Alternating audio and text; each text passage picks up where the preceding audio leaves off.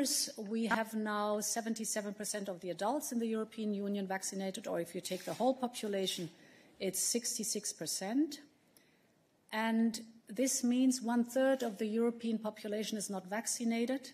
These are 150 million people. This is a lot. And not each and everyone can be vaccinated, so there are very small children, for example, or people with special medical conditions, but the vast majority could. And therefore, I think it is understandable and appropriate to lead this discussion now, how we can encourage and potentially think about mandatory.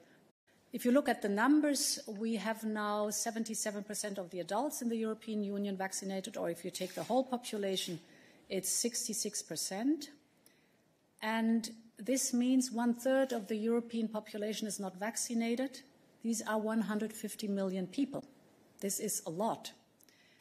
And not each and everyone can be vaccinated, so there are very small children, for example, or people with special medical conditions, but the vast majority could.